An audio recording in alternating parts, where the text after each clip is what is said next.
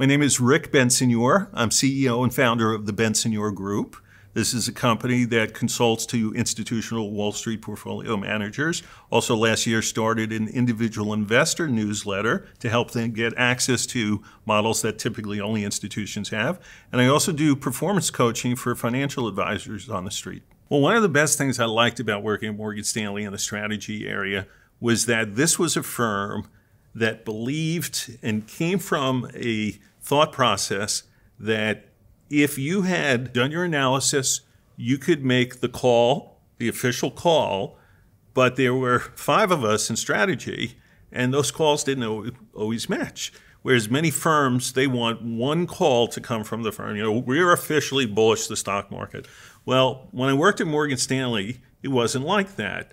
You know, there are times we disagree, and the audience, whether it was our sales force or our clients, loved it. And Steve Roach and Byron used to go on the road all the time, and often they were, you know, completely opposed to each other. And it was great showmanship, not intended to be, but everybody loved it.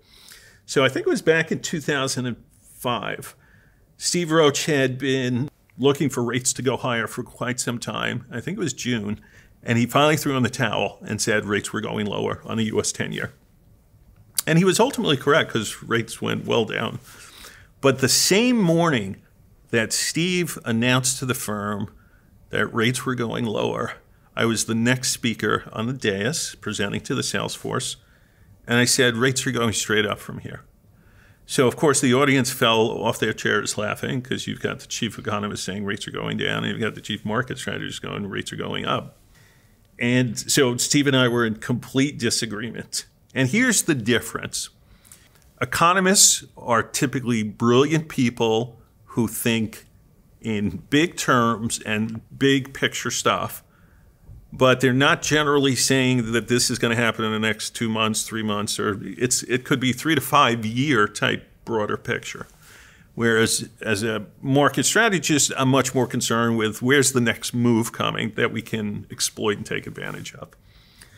If I recall correctly, it took 23 months for interest rates to ever come back down to that level that they were that day. And eventually they went lower. So Steve was like ultimately correct, but it took almost 2 years. Whereas for 2 years, rates had gone up. So I'd say that was probably the biggest disagreement I had. And we were both right, but in totally different time frames. You know, for 2 years I was right.